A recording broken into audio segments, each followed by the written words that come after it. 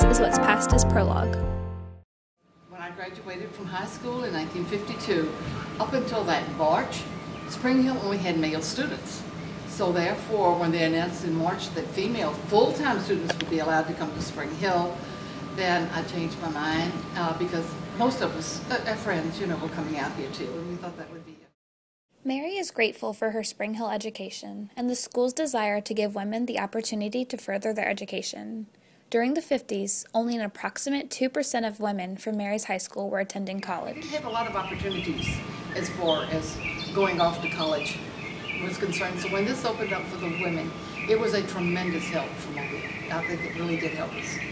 It's very, very good. The boys were certainly happy to see the girls on campus, but it wasn't because the new students were letting them win academically. In fact, most women took being outnumbered by the men as a challenge to show the importance of giving women the opportunity for furthering their education. We accepted it as a challenge because there have been only men out at Spring Hill for so many years that we felt it was a challenge, and we would probably, we were really going to show them that we could really be accepted out here and do as well as they did. Now, almost 60 years later, the women on campus outnumber the men. And eventually came. Yes, I really think that was the thing that, and I think probably the women now, the girls are great. I don't know whether they outnumber the boys, but they are a tremendous amount of girls out there. I think it has certainly, the enrollment for girls is really picked up. We outnumber the boys now. I thought you did. I wasn't positive about it. I thought maybe you did.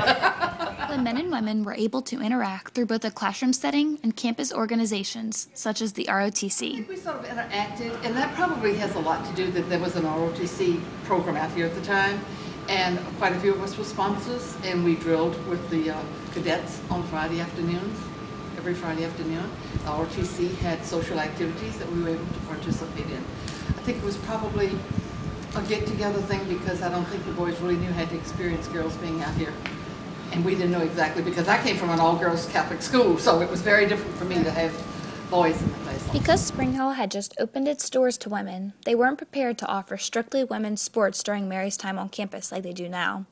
They did, however, offer other activities specifically for women. Boys tennis was a big thing. Right. I will mention that as religious-wise, we did have, and I don't know whether the statue of the Blessed Mother is still over there. It was near the tennis court in a grotto. That's where we would say the rosary, and we also had retreats for the girls once a year. Not here, but off campus. Usually, I know I remember making one at the Providence Hospital when we had the sports here. But sports were mostly for boys.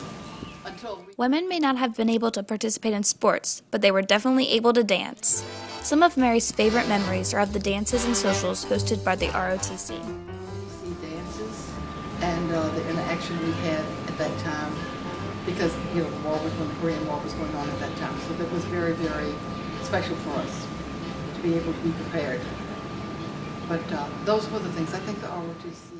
Along with reminiscing about the fun she had as a Spring Hill student, Mary loves seeing how much the campus has grown. The building structures, because we were so limited when we were here, that it has just grown so very much so. We still come to the basketball games that are here now, and we used to have to go right to McGill Institute to see the boys play when we were here, to follow our favorite people. And but the building structures out here are tremendous. It's a walking campus, which is also really very unique. I think it's Mary is thankful for how well her Spring Hill education has prepared her for her future. I had in life, whether they be good, bad, or indifferent, but I do think that it did prepare me very well to accept, in a good way, maybe in a Christian way, what I could do and make a difference.